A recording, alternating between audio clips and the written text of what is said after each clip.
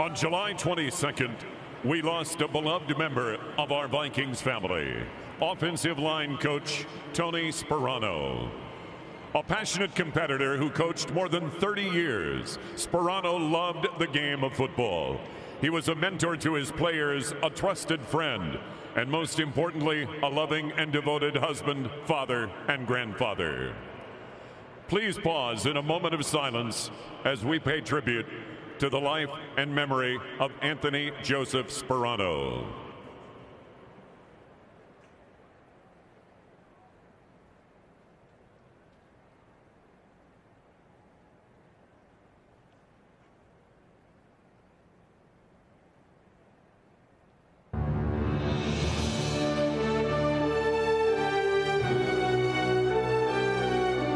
Guys, I'm real proud of you, all right? I've told you this all along, okay? I like the fact that we took a bunch of guys and kind of molded them into one. And, you know, they really came together as just one group. Good work, good work.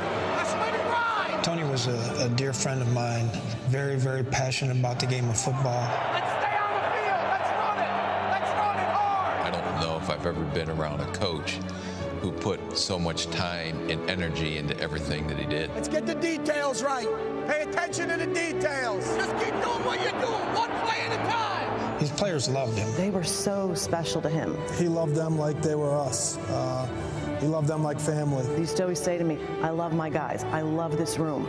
We get measured so much on wins and losses, but these coaches make such a difference in all these young men that they get an opportunity to coach. Football was his vehicle to impact and change people's lives for the better, and he loved everything about it. Our family and how close we are and how much we love each other and how we always stick together meant everything to him. He always talked about his grandkids, about his kids. I'd come in the morning real early at work, and he'd be sitting there reading his Bible, and then we'd start talking football.